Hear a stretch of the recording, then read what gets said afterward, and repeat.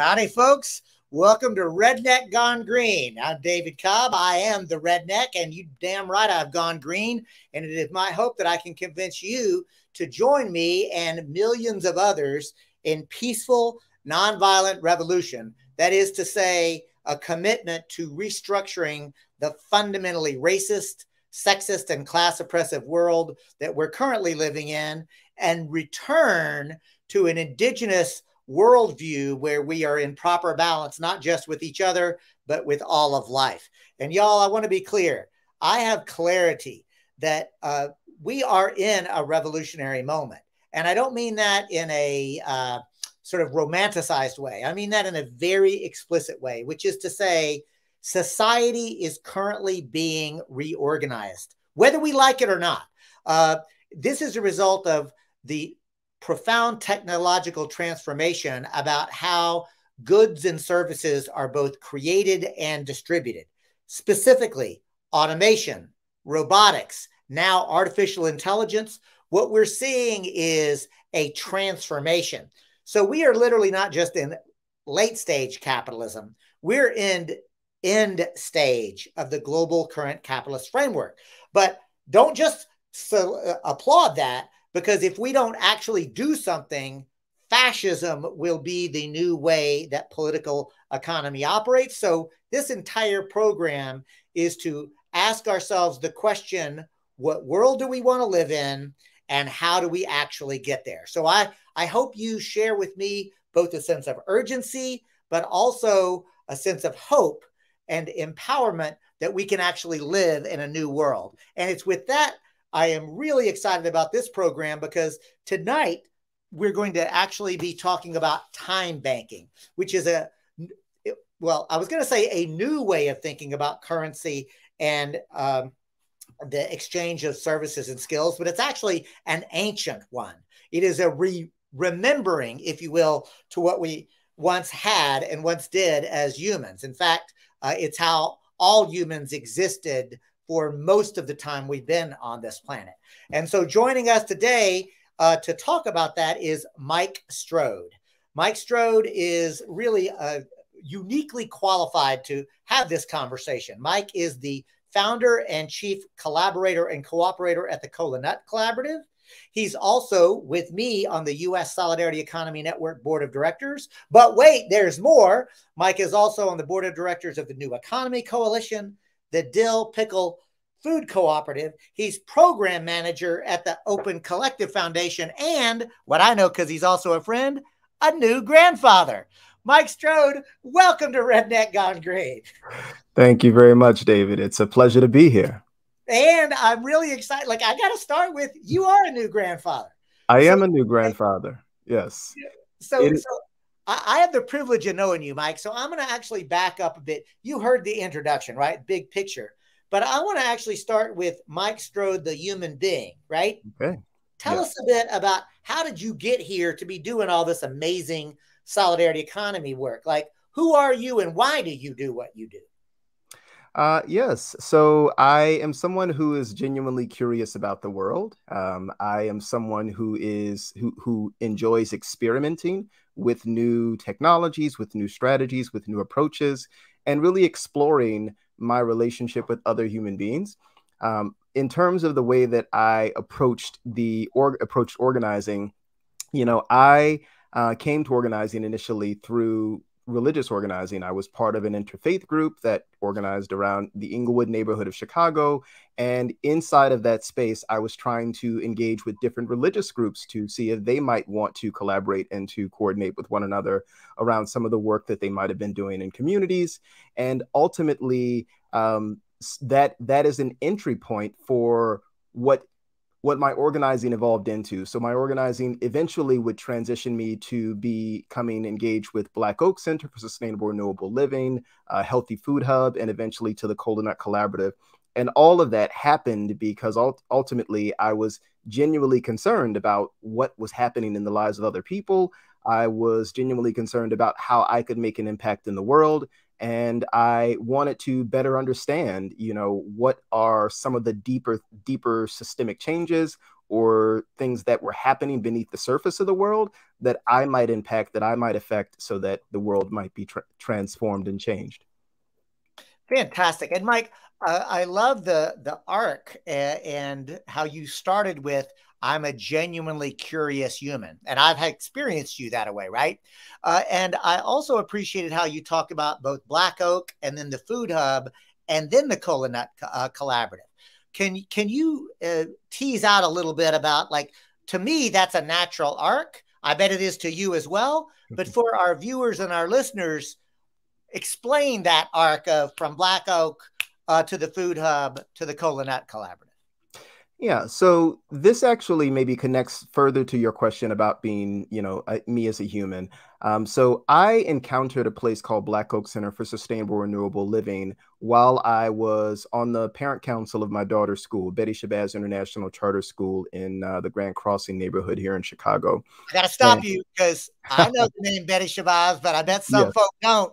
So it needs to be said. Tell us why that name is so important. Betty Shabazz is resonant because that was the widow of Malcolm X, and ultimately that school was named after the great Betty Shabazz, because ultimately the desire was to instill an African centeredness and African lens into the hearts and minds of Black children in that community, in that neighborhood, and part of that involved getting them engaged in other things. So one of the things that ended up being part of my role on the parent council was bringing Black Oak Center to the school to launch what they called their Healthy Food Hub, which ultimately you had families in that school that were vegan or that were gluten-free or that had other types of special dietary needs. And we were trying to figure out how we could get those families closer to the food system that they desired that was not available in their surrounding community. And this is circa 2008. And it was through my relationship with Black Oaks that I came to understand permaculture, understand agroecology, and have a really systemic understanding of the environment and our food system.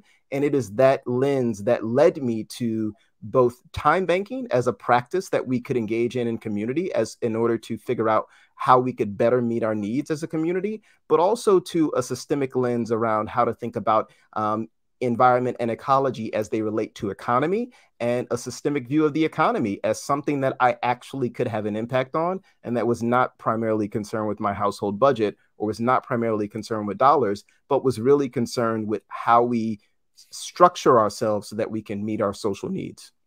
And, Mike, what I love every time I have a conversation with you, whether it's, private, whether it's an organizing small group, or whether it's public conversations like this, you always break it down without dumbing it down, right? Like you speak plainly and simply, but also clearly, right? And what I love about this notion of, and y'all, I want all of us to be thinking about, economy is not something that only economists can understand. It's not something that only experts can know. Like, the reality is the word economy comes from the Greek. And Mike, I know you know it, so I'll put you on the spot. Translate economy from the Attic Greek for us. From the Greek, oikos, home. And so the management of home and the study of home, economy and ecology are related. And ultimately, how we care for home. And what does home mean? Certainly there's an element of capitalism that causes us to confine home to just our immediate family, to just the people we are in direct relationship with. But there's a possibility for us inside of the framework of the solidarity economy and other economic frameworks to expand our view of what home means and how we manage home and how we make a world together that meets the needs of all. And let's just be very explicit and clear. That expansive view of home is actually a remembering what our ancestors always knew. And that was the home was the forest or the savanna or the jungle, whatever the ecosystem, right? Or environment. Like, there was no such thing as humans separate from the environment for our ancestors. We were literally nested within it. And the economy was about, nurturing Mother Earth in right relationship, reciprocal relationship with not just, our protein source or our gardens, but literally the forest itself. and the trees, and all of life was actually a reciprocal relationship. This notion of commodifying was just not part of our ancestors' worldview. And I want to use that to segue, and I bet you can already predict where I'm going, because the Kola Nut Collaborative is very particularly named, isn't it? Absolutely so. And yeah, I'll just kind of extend on what you'd said, right? You know, if you think about home as place and as place-based societies, as us remembering our own personal indigeneity and our own social, our own cultural indigeneity, if you poison the river for one household, all of the households suffer. And so home meant like all of the people around you, because it wasn't possible that, you know, you could just protect the four walls of your own building and then you know you wouldn't have the chance of being knocked over by something assailing that village. And so ultimately the Kola Nut Collaborative is actually situated in that context. It comes out of West African cultures and ethnicities, particularly Igbo cultures and Yoruba cultures. And the kola nut is something that's traded in West African society as a symbol of hospitality, as a symbol of welcoming. When you walk into an Igbo household, if you are not welcomed with the kola nut, it's very possible that they are trying to rush you out the door. But, you know, you might take a piece of kola nut, you might break it apart, you might each take a sliver of that kola nut, drink some water or drink some soda with it. And that is a symbol of you being graciously welcomed into that household. And between villages, you might trade a basket of kola nuts to say, I want to have a beneficial trading relationship with you. So in my mind, you know, when I thought about the Kola Nut Collaborative, it's currency that has both value and values. And ultimately, I was trying to help us think about something beyond the dollar, which, you know, it has a certain set of values embedded in it. Do we think about those values each time we spend the dollar? Maybe, maybe not. So ultimately, the Kola Nut Collaborative was meant to expand our thinking to think about what other ways we could trade and exchange. Folks, you're listening and or watching Redneck Gone Green. This is a weekly podcast video blog where we ask ourselves, what world do we want to live in? And most importantly, how the hell do we get there? Tonight we come on weekly. Our show is live. And so if you're watching live, you can join the conversation by making a comment into either YouTube. We're also on Rumble. We're also either on or soon will be on Facebook. And I also want to say, check it out. We're about to go into podcast format as well. We're talking to Mike Strode. Mike is a solidarity economy theorist and practitioner. He is with the Dill Pickle Food Cooperative and on the board of directors of the U.S. Solidarity Economy Network and the New Economy Coalition. In addition, he's the program manager at Open Collective and a founder and a chief cooperator at the Kola Nut Collaborative. Mike, I want to get us now directly into, tell us, and we'll do it this way, tell us conceptually about what time banking is, and then we'll get into what does that look like at the Kola Nut Collaborative very concretely. So let's start with, what the heck is a time bank? A time bank, it is a bank of time. So it's trading time as a currency. It's treating the hours in your day as if they were a type of currency that you could exchange with other people. So one of the things that I genuinely love to do is I love to ride my bike. I love to teach people how to ride bikes. I love to help people better understand how to, you know, manage and maintain their own bike. And so ultimately, if I were in the time bank and I were offering a service up to the time bank, I might offer some bike maintenance tips, and bike riding strategies. And I might do that for 2 hours of my time. So if I offer that to someone in the time bank and they take me up on that offer, I earn 2 hours in the time bank that I can then use to spend on something that I need. And I always need household organizing support or garage organizing support. So that's something I could take my 2 hours, seek support inside of the time bank for someone to help me organize my garage. And in that way, we've banked our time and we've spent our time with other people. So time banking is really about this process of both mapping out the needs in a community. So what do people need? Do they need garage organizing support? Do they need bike maintenance? Do they need someone to look after an elder? Mapping out the needs, mapping out the offers. So the things that people have to offer inside of their community, bike maintenance, garage organizing, facilitation, workshop design, whatever it might be. And then matchmaking between those offers and using the time as just a way to to grease the wheels, just to make sure that the exchange is fluid.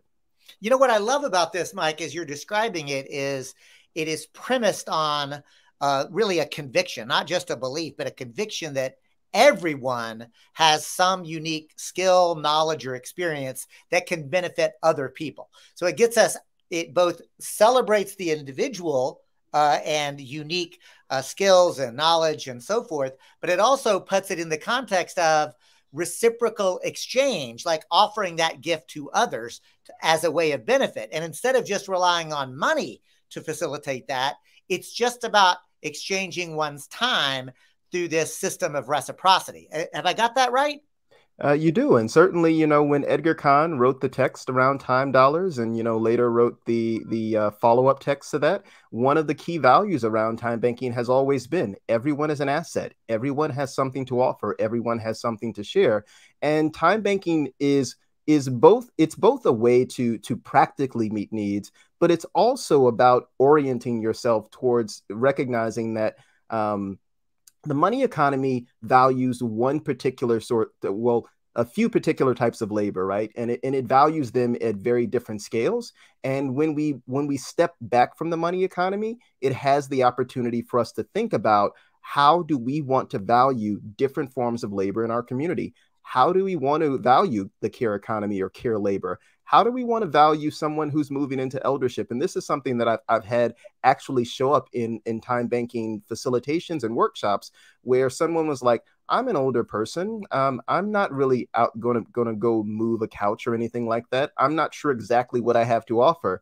And, there were infinite stories, there was infinite wisdom, there was all sorts of advice that could show up inside of this person. And sometimes it might just be companionship. So just recognizing that through the time bank, you can learn that there are lots of different things that people need that they would never ask someone to do for money, right? They would never go out and try to give someone $5 to spend an hour of time with them, but they might ask for that in a time bank. And so the time bank is trying to get people in the practice, in the habit of determining, what is it that I need? What is it that I have to offer? And what do I need to show up well for those exchanges? When I think about this and when I listen to you, not the first time, one of the things that really comes up is it's a cultural exchange and really almost a celebration at the same time. So it's taken the idea of commerce and literally celebrating it in a cultural context as well, right? And to me, that's just like I don't normally hear leftists talk like that. Yeah, it's for me, and this actually goes back to my relationship with the Healthy Food Hub. So the Healthy Food Hub had a very specific purpose for which it was set up. It was set up to provide a way for families that had unique diets inside of that school to access the foods that they needed to fulfill those diets, and in some way connect them back to the food system. But the thing that happens when you set up a marketplace is that the thing that you intend to happen is not always the only thing that happens. And so what happened inside of the Healthy Food Hub is that when people came into relationship around food, they also started to develop other relationships. You might learn about someone who had a particular health issue inside of the Healthy Food Hub, and maybe you were just shopping alongside of them, the first week, but by, week 7, of you having seen them regularly inside of the Healthy Food Hub, something about their condition, and whether or not they should be buying the thing that they're buying, and you might ask them about that. So just like that particular marketplace of the Healthy Food Hub, the Time Bank is about creating bumping places so that as people get to know one another, they get inside of one another's lives, and perhaps you can expand the boundaries of home. You can expand the boundaries in which people care for other people without necessarily needing to monetize it. It's just you're learning about other parts of your community and other ways that people engage. Mike, I got to tell you, I can hear producer Jackrabbit in my ears right now, and I bet what he's thinking is, yep, this is all beautiful. I hear you talk like this all the time, Cobb. What does it mean? What's the practical application? So I'm gonna push you to say, all right, this is beautiful, and I reckon that everybody who's watching or listening to this is like me, excited. It makes sense. Tell us how this actually works. Walk us through a very practical example of this. Absolutely. So the practical examples that I offered were around the bike maintenance and around garage organizing. Those were individual to individual collab connections, right? So this is an individual to individual exchange. That's one application of time banking, being able to connect people in a community on a block in the same way that when we saw the rise of mutual aid and the top of the pandemic, develop these pod mappings and, develop these ways that community pods and neighborhood pods were developing. This is what time banking is meant to do. It's meant to be a continuous way to map out the assets in a neighborhood. So you can do that on an individual to individual level. Now, let's think about an individual to an organization. So the Healthy Food Hub, at the time that we were running the Healthy Food Hub, we had a lot of demand for people who wanted us to open new distribution sites. Now, in order to open a new distribution site, we needed people. We needed additional bodies to do that.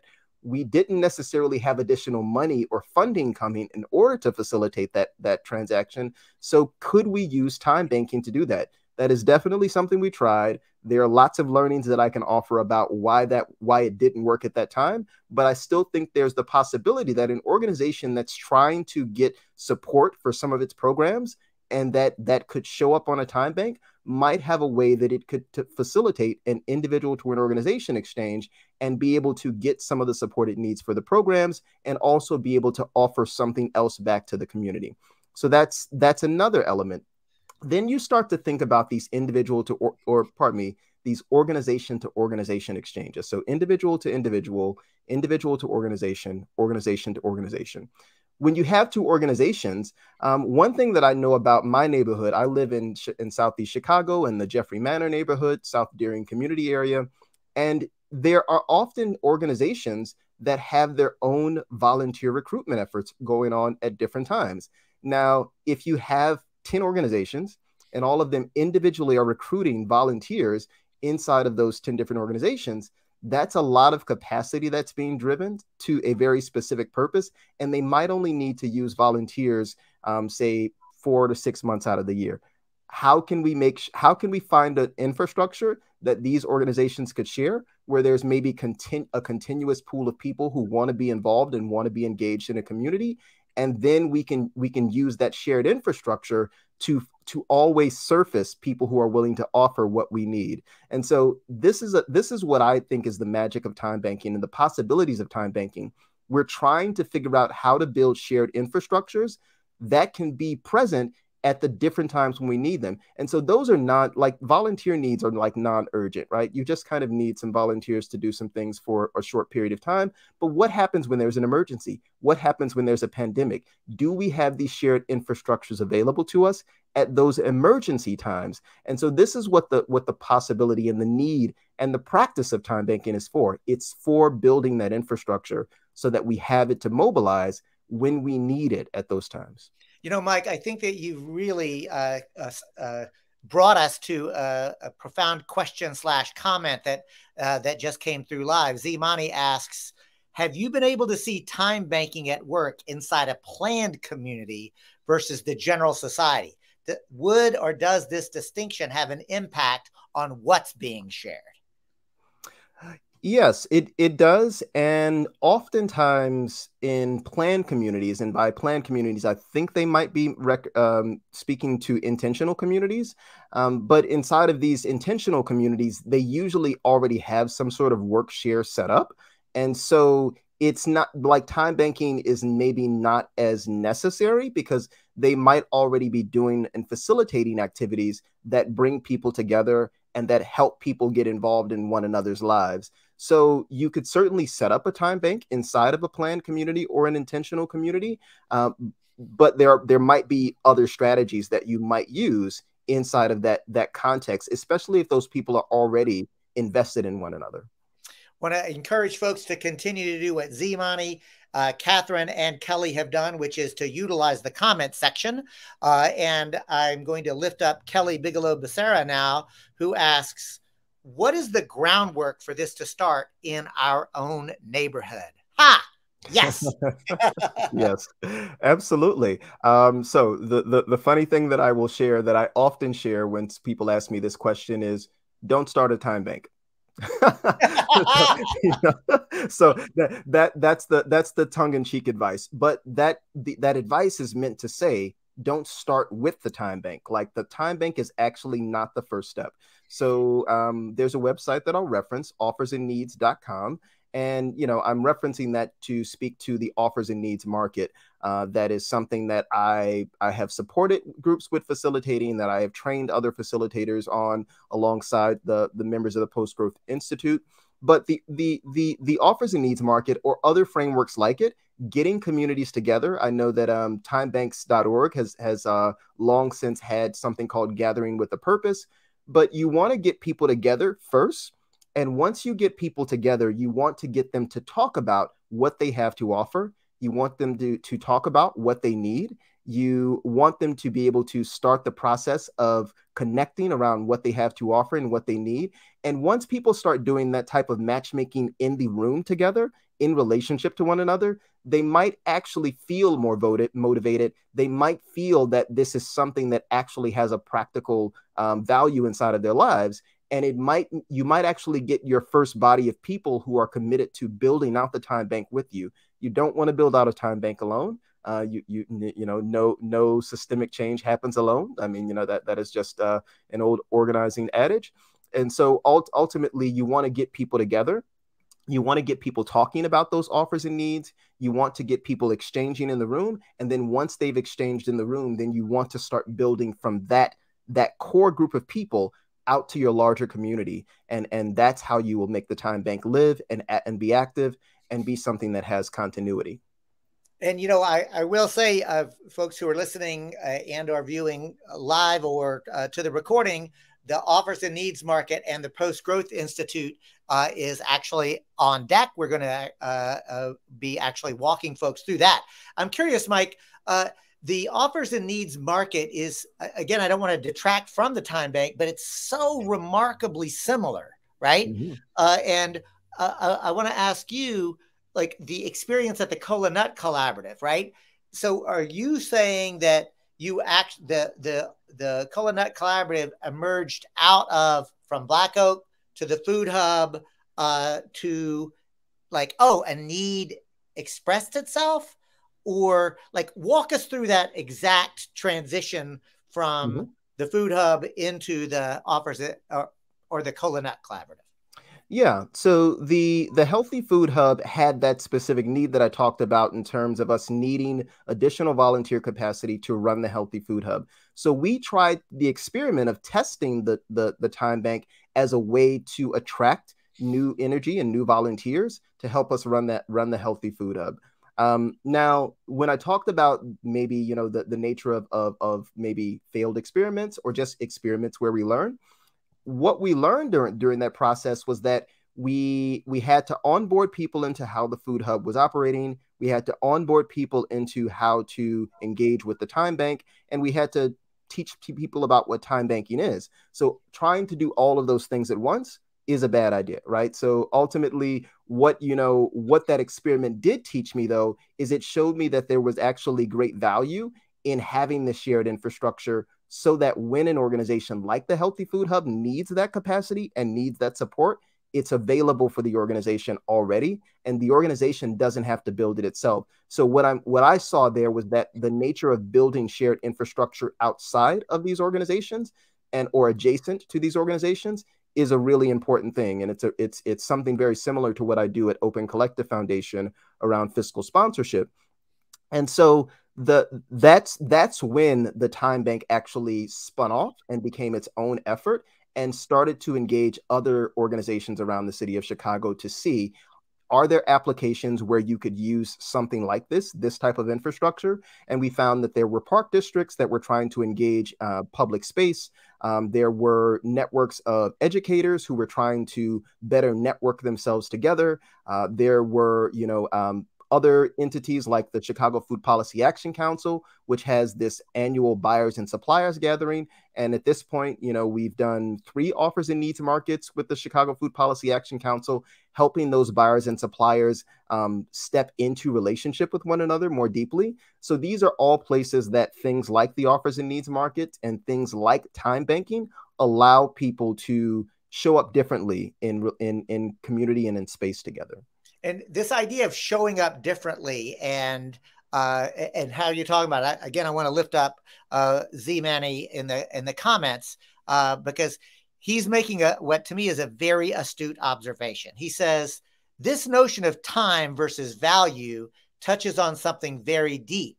It seems it can help us address the fundamental blind spot between productive versus reproductive labor that seems so hard to talk about. And I'm just going to say, Z, what you're doing is, at least to me and anybody else who knows, you're saying, oh, man's read his mark, or person has read their marks, right? But I know that talking about social reproduction can get very conceptual and very heady and very theoretical. But I think that Z-Money is onto something here. Like, this notion of the time bank puts it into very practical terms. We are reproducing our culture through these exchanges. And it's actually showing, not telling, what that means. Yeah. And when I talk about the sort of Kola Nut as currency that has both value and values, that's generally what I'm thinking of in terms of the exchange. So if I go into a 7-Eleven and I take $5 and I buy a granola bar or something like that, that $5 might leave my hand. I might get some change back. I get the granola bar. Maybe I have a witty remark or a conversation very briefly with the person, at the counter. But there's not necessarily an encouragement in that transaction that there should be a relationship beyond that.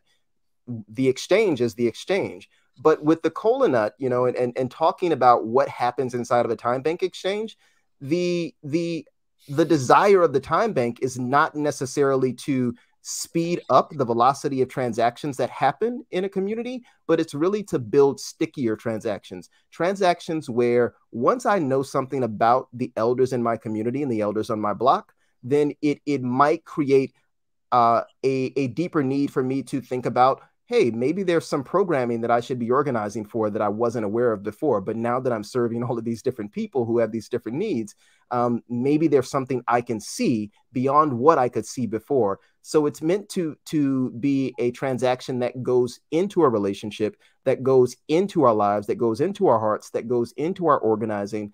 And it's meant to actually, for me, even though it seems like it's just kind of an altruistic exchange, for me, it's a radicalizing thing. Like, I am radicalized when I actually am able to see deeper into the lives of people in my community, and it makes me want to do more. And, again, Z-Manny, thank you so much for bringing social reproduction into this particular conversation, because what it does, again, is, and folks, I say it all the time, right? Theory without practice is mere contemplation. But practice without theory is just doing shit, right? And maybe something transformational will happen, but if it does, it will be by accident, right? And what Mike is describing with time banking applied in this way, and I do want to say applied in this way, it actually exposes, educates, and challenges existing social reproduction, because social reproduction as a concept is just how do we reproduce the social structures and systems, and mainly it's on the basis of preconditions around demographics, education, inheritance of material property, legal titles, etc. It's really the maintenance and continuation of existing social relations. And because our existing relations are fundamentally racist, fundamentally sexist, fundamentally class oppressive, we are reproducing them whether we like it or not. When we go and buy that granola bar at the convenience store, we may not be intentionally saying, I'm going to uphold capitalism and white supremacy and heteropatriarchy, but we are. Yeah. Right. And that's the thing. When we begin to engage in reciprocal relationships, meeting needs together, you take the money out of the equation, something different happens. And I think that this is back to Z-Manny and anybody else, Kelly, Catherine, others who have already joined the chat. I want to lift up the next comment that Z-Manny makes, and that is, Mike, do you think one can speak in terms of a human being's fundamental right to time? For one thing, as a prerequisite to having a functioning democracy. Yes. Yeah. So This comes up often inside of time banking spaces because I am often asked, is it possible to implement the time bank in a space where there's time inequity, right? So there's an inequitable distribution and disbursement of time. Maybe there's the theory that we all have the same 24 hours, but we don't. There are some people who need their more of their 24 hours to meet their fundamental human needs, to meet their household needs. And so ultimately, the sort of fundamental right to time for me is that, and this actually goes to the way that time bank exchanges work. So time bank exchanges are all hour to hour. It's equal, right? It's an equal exchange of 1 hour to 1 hour. Now, there are some folks that question that when we're doing these time salons or doing these offers and needs markets. They're like, why? I mean, I have a skill that's highly valued in the money economy. Like, shouldn't my hour be worth two? No, it shouldn't. Your hour is actually voluntary. And also, if you have earned more inside of this other economy that we recognize to be inequitable, then it's possible that you might want to show up differently in this other economy that we are creating. In this relational economy, in this reciprocal economy that we're creating, we actually want people to who maybe have earned more in this other economy, show up with more of your time, because this other economy is already rewarding you with money. And we want people who may have less time to think about, it's okay if you need to ask for a bit more in this context, because we recognize that reciprocity does not mean that we have to hold each other in debt servitude to one another. We can find ways to meet our broader community needs, and we don't have to kind of use these inequitable valuation systems that we've come out of to meet those needs. And we don't have to punish people for not having as much time to go out and support the rest of the community. So the time bank is really meant to break culture, right? It is a transitional culture from a moneyed economy to ultimately, I don't think that in the future that I imagine of a solidarity economy that a time bank needs to exist. At some point, we don't necessarily need to measure this. And one of the stories that I often tell is actually of the time bank that inspired Kola Nut Collaborative. So we were inspired by a time bank out of St. Louis called Cowrie Collective, started by Chinyere Ote. And the Cowrie Collective had been going, for a clear decade, when it was decided that it would close. Now, once that time bank shut down in St. Louis, it's not like the relationships that were developed in the time bank disappeared, right? People still had connections. People still had relationships. People were still engaged in one another's lives. So the value of the time bank keeps going on even after the time bank doesn't exist. And ultimately, I think that the business of a time bank is to put itself out of business, right? We should phase out the time bank eventually, but we need a transitional phase from this place where we are accustomed to exchanging money to where we become a little bit more culture to exchanging time, and then eventually we don't need a valuation system to measure our exchange. We are involved with one another at that point. I just got to say, I just want to remind folks, I'm sure I'm not the only Trekkie in the crowd, right? But remember, in the Star Trek universe, money itself is obsolete, right? And that is a thing, right?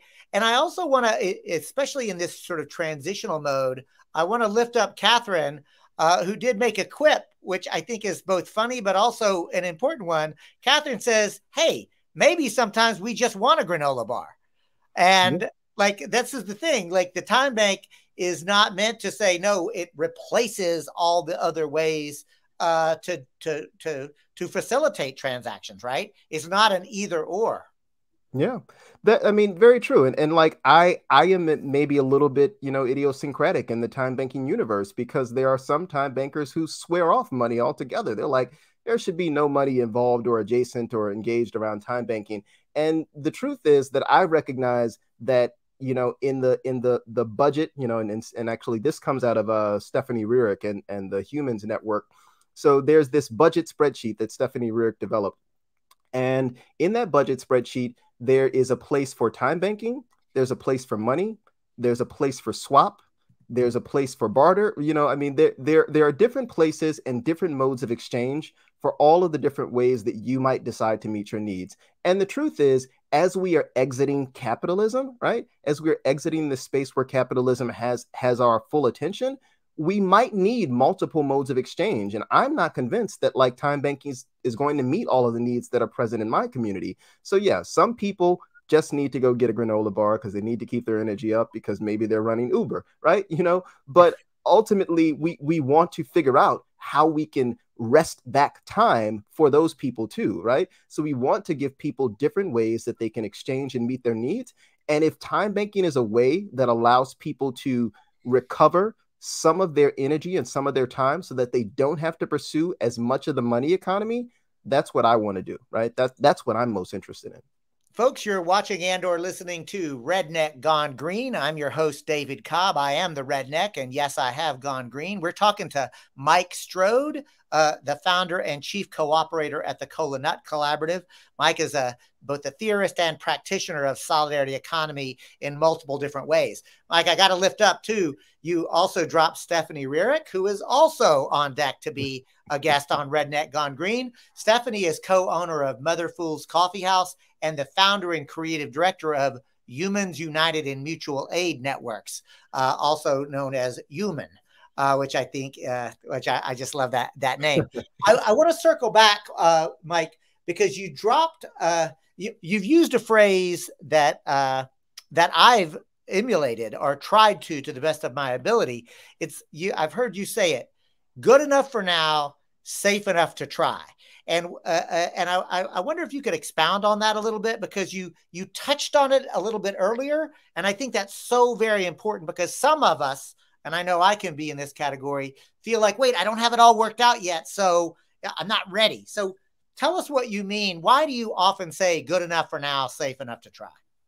Yeah, and I learned it as a part of my training in sociocracy and my engagement with the consent decision making process, and so that's where the phrase comes from for me. But the reason that I use the phrase so often is because it is very possible for the perfect to be the enemy of the good, and we often will pursue perfection to the hindrance of to the detriment of trying an experiment, and so. This is also why I say don't start with the time bank.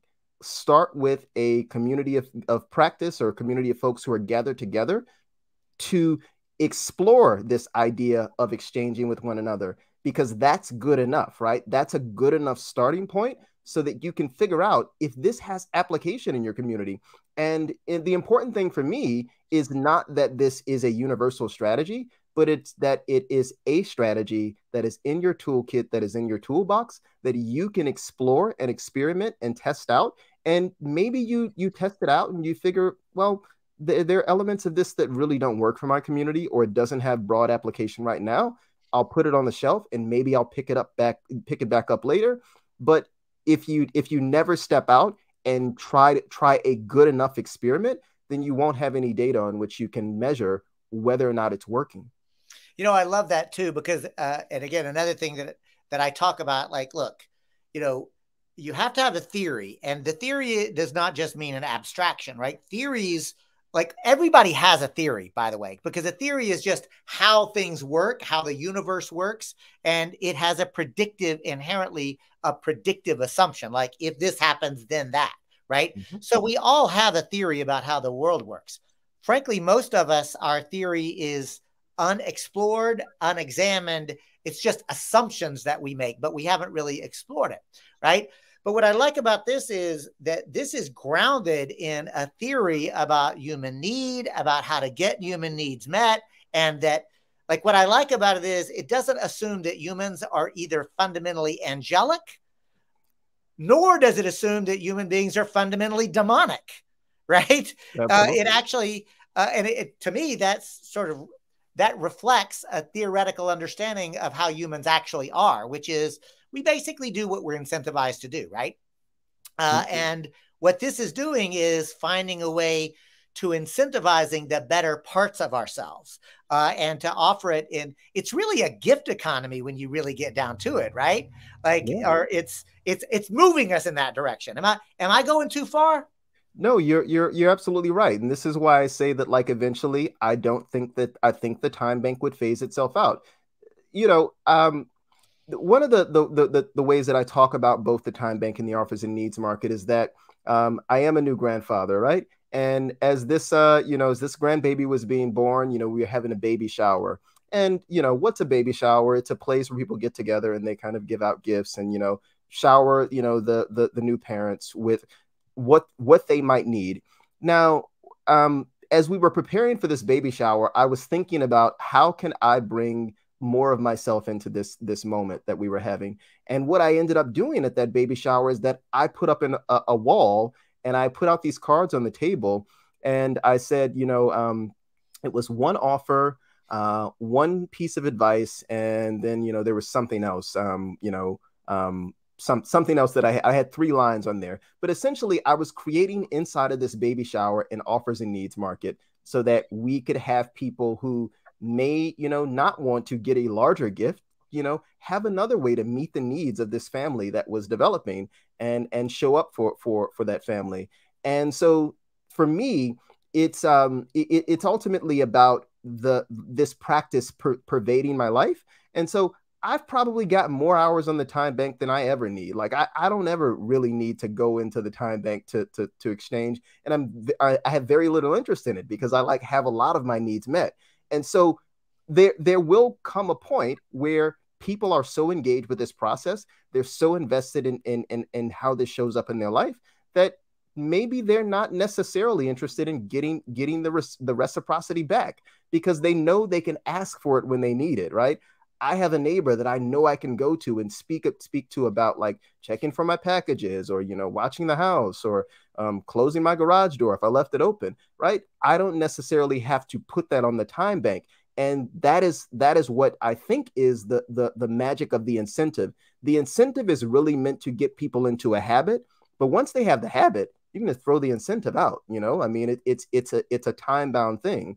So that's how I see time banking. And it's interesting too, because your last comment makes me think about one of the things that I've heard you talk about in other spaces, and that is how the time bank actually fosters innovation and innovative problem solving. And it feels like, can you say a little bit about that? Like what you mean whenever you talk about how it encourages people to think creatively about, to think creatively about their own needs and how to get them met?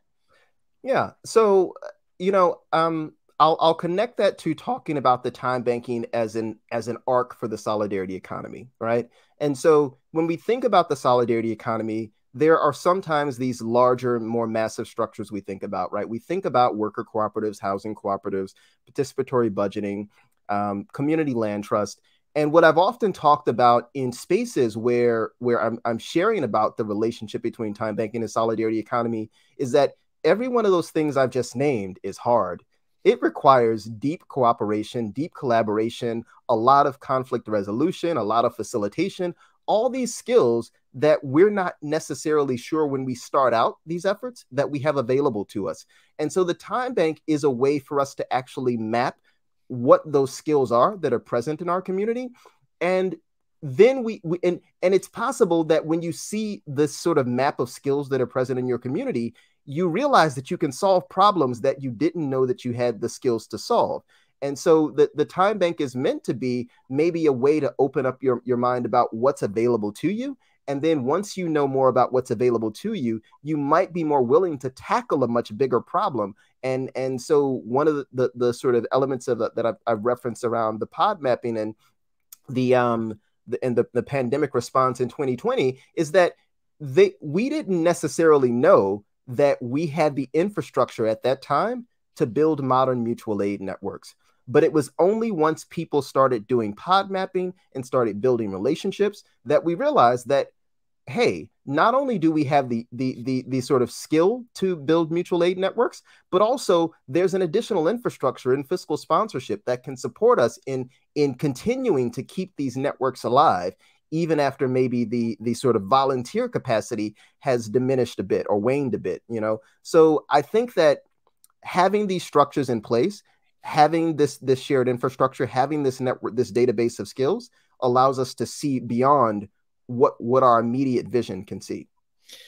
Folks, you're watching and or listening to Redneck Gone Green. I'm your host, David Cobb. I am the Redneck. I have gone green. I want to thank you for joining this conversation. Remind you to share this podcast and or live stream. Subscribe to us on YouTube or Rumble or Substack. The Substack is important because I try to do a writing every time to describe like who the guest is, not just with the bio, but a short little essay about why, right? And I hope you'll go to the Substack and take a look, Mike, about and make any correction if I have incorrectly described the time banking. So one thing I want to do before we do sign off, Mike, is to give you an opportunity for any closing thoughts.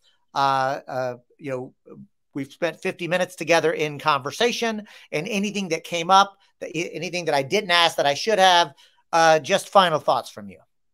Absolutely. So I'm going to steal some final thoughts from my grief deck. So, if you can see that, grief deck, rituals, meditations, and tools for moving through loss. So this is something one of my particular skills that I actually learned through starting the Kola Nut Collaborative around facilitation is, the many decks that I have in my house are really part of my facilitation practice, because I've learned that facilitation is a really important skill for time banking, for cooperatives, and for some of these structures that we're trying to build that require groups of people to move together in unison. So I've pulled a thought from my grief deck, and what you have in the grief deck is you have these little images that show up in the grief deck. And on the back, you have a reflection. And I just pulled this from the top of my grief deck today. And it says, let others know what you need.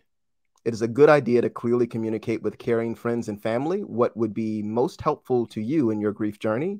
They may need to be educated on common expressions of grief to provide optimal support. Take a moment to ask yourself, what would be helpful to hear right now? What does support look like right now? Who might be able to offer that support? Call, text, or email someone to ask for something you need. And one of the greatest challenges when launching a time bank is that it's sometimes easier for people to speak about what they have to offer, speak about their skills and their assets and their capacities. It's sometimes easier to speak about that than it is for people to name what they need. And so I would encourage the folks who are looking at this broadcast and reflecting tonight to spend some time thinking about, what is it that I need? And oftentimes what we find when we start digging in these layers, oftentimes when I pose this question to people, they might actually start with, I need X number of dollars. And then you ask them, what do you need the money for? And they might say, well, I need to fix the roof on my garage, or fix the roof on my house, or I need to fix my porch, or I need to repair my car. And then what you discover there is that once you go one layer beyond what they need money for, you might find that there's something else that they need that is more material, and that you actually might find someone in the community that can fulfill that need. And, hey, we don't know if that person might need money to fulfill that need, but this is a practice, and this is a process. Reflecting on your own needs helps you to be very clear when you're in relationship with other people about naming those needs and giving voice to those needs, and being able to create a space wherever you are so that people can clearly articulate what they need and what they have to offer. And that's the basis, that's the grounding, that's the soil in which you start to cultivate both time banks or offers and needs markets, or any of these practices around cooperation and collaboration that we've talked about this evening. I'm going to bring Jack Rabbit in. Jack Rabbit, for longtime listeners and viewers, I say long time, it's our fourth episode, but Jack Rabbit is our producer. And Jack, how's this conversation going? Because I know that you weren't that familiar with time banking when we started 54 minutes ago. Yeah, no, I feel like I've learned so much. Thank you, Mike. I can't begin to let you know how much I appreciate this, and I'm sure that we're getting a lot of great feedback from the folks who are watching. But I think that one of the things that I've kind of gotten from this is how important it is to reconfigure our approach towards each other in community, and really kind of re-educate ourselves away from the commodification of capitalism and the way that it kind of like dehumanizes us.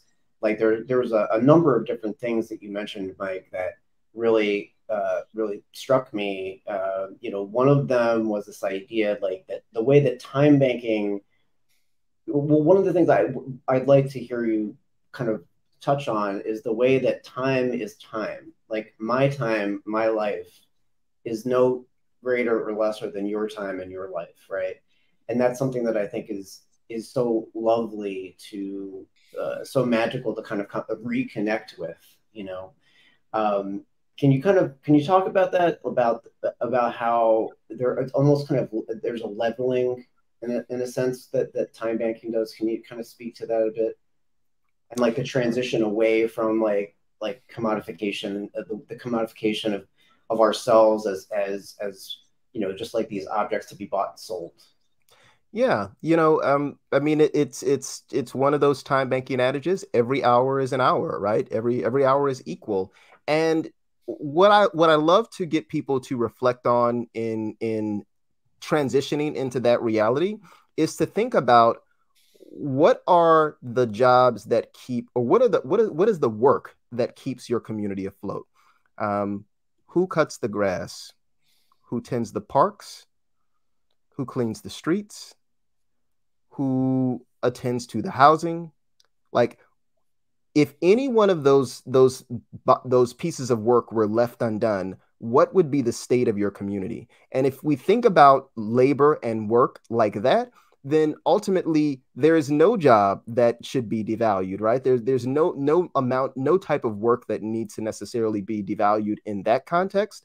And every bit of labor is important, because you couldn't do whatever is the job that allows you to accrue, several $1,000s a day or whatever it is that you might be making, if you didn't have these other pieces of work happening in our community.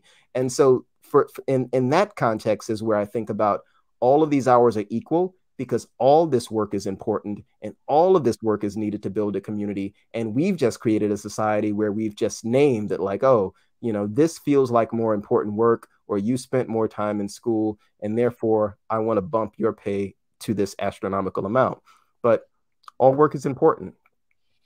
So I just want to say, Kelly gives a big shout out to you, Jackrabbit, appreciating your key point. Mike, I want to let you know also before we sign off that Catherine was really intrigued, inspired, and curious about the grief deck. And I'm going to ask you, can you come back on at some future time and we spend a little more time on that grief deck? Because I think that would be an interesting conversation. Absolutely.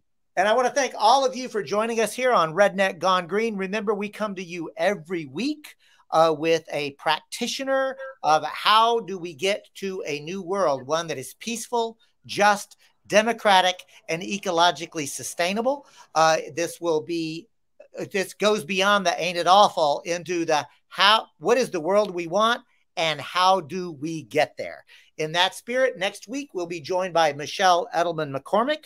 Michelle is a co-founder of Cooperation Vermont, and she is also the general manager of the Marshfield Village store, which, check this out, over 100 years of doing commerce, and she and others just transformed it, transitioned it into a worker-owned cooperative.